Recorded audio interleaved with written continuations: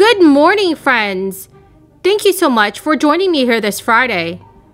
Democratic lawmakers are demanding that the infrastructure bill be linked to a new budget bill. However, Senate Majority Leader Chuck Schumer plans to introduce different ideas for the Senate. Friends, welcome back to my channel this morning. Here is your fourth stimulus check update and daily news report. Please make sure that you are subscribed to my channel and watch until the end of this video to learn how to enter today's Walmart gift card giveaway.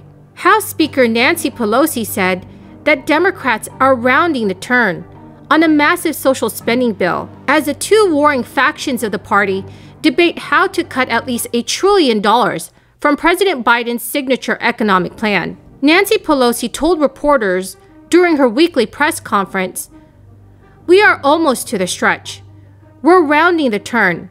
We're making great progress to our goal of securing framework agreement for Build Back Better in a timely fashion.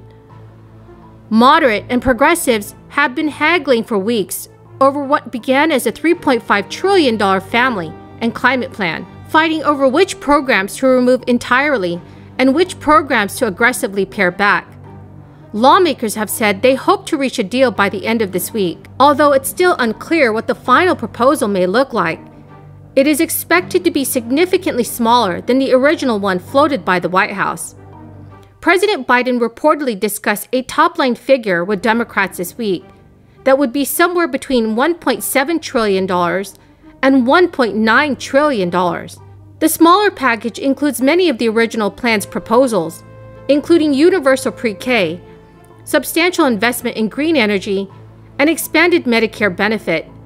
But the details are still subject to change, and this is what the Post reported. Still, it may eliminate or weaken several key programs favored by many progressives, including free community college, less money for affordable public housing, and a child tax credit extension of just 1 year. President Biden reestablished U.S. leadership on day one.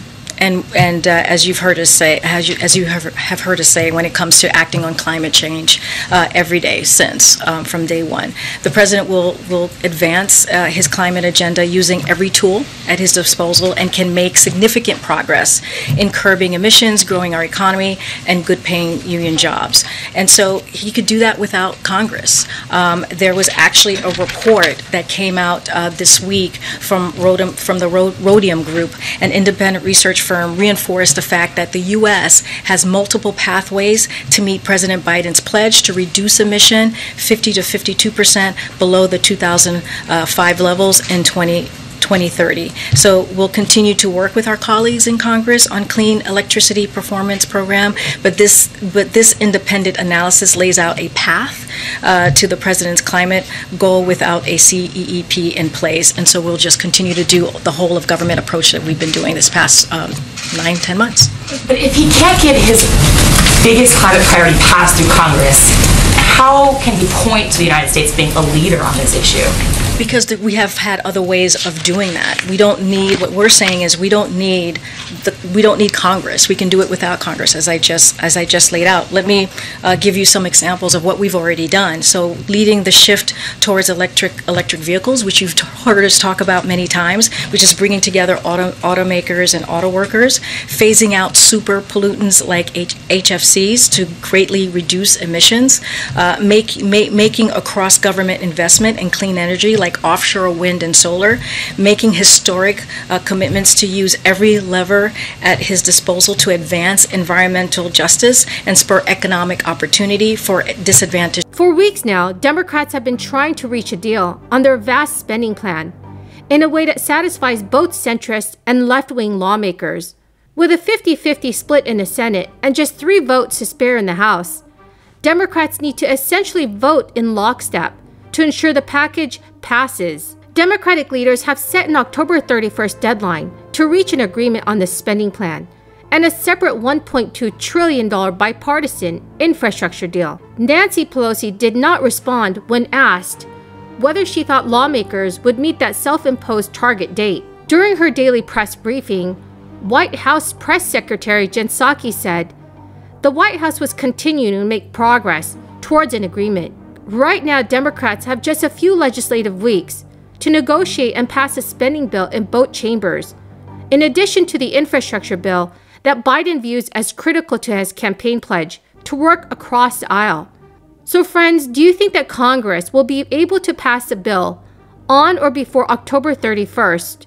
Please leave your thoughts in the comment section below. A growing number of Senate Democrats have voiced support for reforming existing filibuster rules, if not for all legislation, then at least to protect Americans' voting rights. Senate Majority Leader Chuck Schumer has been far more cautious about stating his preferred course. Chuck Schumer once again called on President Biden to cancel up to $50,000 in federal student loan debt per borrower with a flick of a pen. Chuck Schumer said that the college debt makes it more challenging for young Americans to achieve financial milestones like becoming a homeowner, buying a vehicle, or even starting a family. Senate Majority Leader Chuck Schumer belongs to a group of progressive Democrats, including Senator Elizabeth Warren, who have put pressure on the White House to enact student loan forgiveness measures via executive order per the Higher Education Act. During his campaign for presidency, then-candidate Joe Biden supported forgiving $10,000 worth of federal student loans per borrower.